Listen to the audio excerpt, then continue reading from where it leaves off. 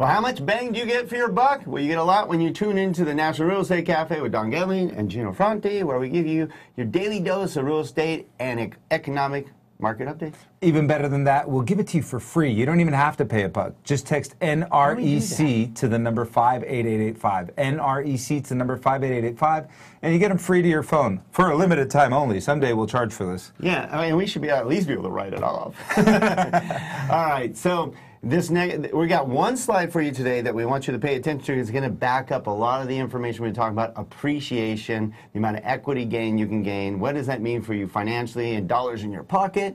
And now we're going to talk about how much does your state get for bang for your buck? Well, you know what's really, really interesting when you look at this report, Don, is that the places with the highest cost of living are actually the places people want to live. So even though things are incredibly expensive to live there, people go there all the time. So take a look at the ones that we would know that would be most popular. Well, basically what this report does is how far does your $100 go in each state? That's a good way to put it. So yeah. Just so it's, for layman's terms, basically. I get it. So $100 with inflationary California prices is really the net effect of 88 to the mean. Boy, don't we know that. It's probably more like 64. Yeah. Yeah, but we do have the weather. We always get told that all the time. Yeah.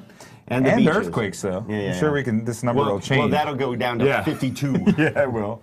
All right, and then you get Oregon. Not a high-priced state, so therefore you get a little more bang for your buck. Plus, no state taxes, so it's 101.01 per $100. You actually make money. Yeah. What's interesting is if you look at places like South Dakota, Kentucky, Alabama, Arkansas, your dollar goes an awfully long way. But I'm not so sure I want to live in any of those places. Yeah, I mean, no surprise that Hawaii is even worse than California at $85.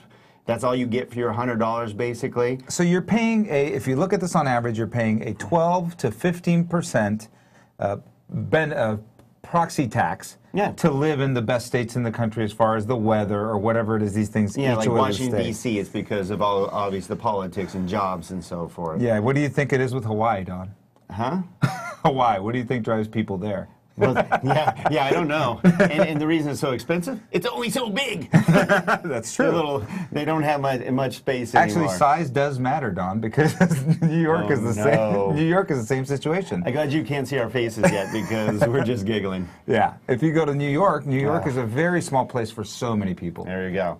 All right.